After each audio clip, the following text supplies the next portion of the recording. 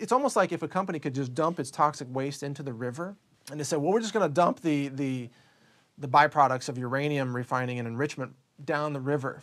And we're going to say radiation is good for fish because it makes them brighter.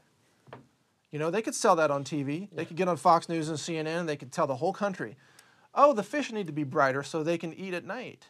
Otherwise, they might starve.